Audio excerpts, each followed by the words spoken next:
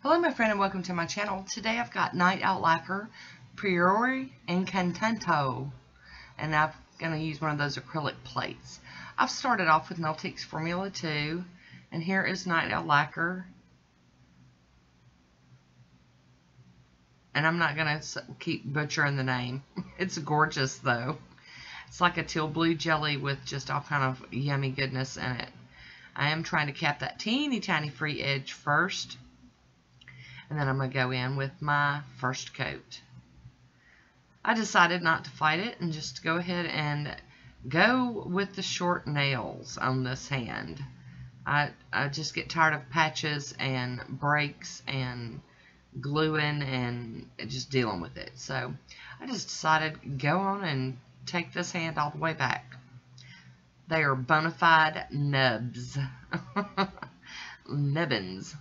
So here's our second coat, and this is just so pretty. It's got so much yummy goodness in it. It's filled, just chocked full of all kind of little flakies, multi-chrome flakies and shimmer. It's just gorgeous.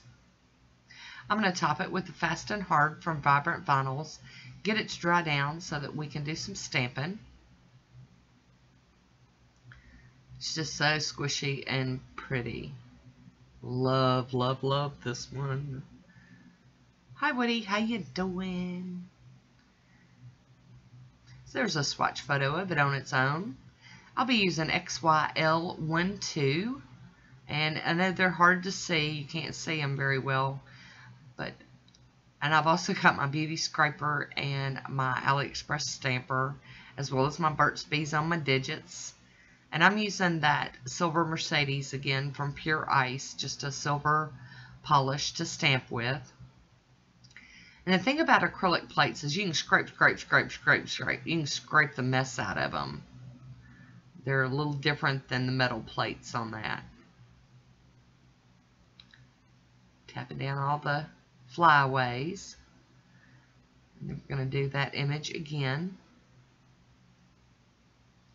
So I liked it because it had some open circles and some closed circles, and I just figured, you know, let's give this one a go. I am using that little tape to clean up in between. I do use pure acetone to clean up these plates. It has not affected them at all. And then I'm going to use this other little heart image for my other nails. It's like a double heart.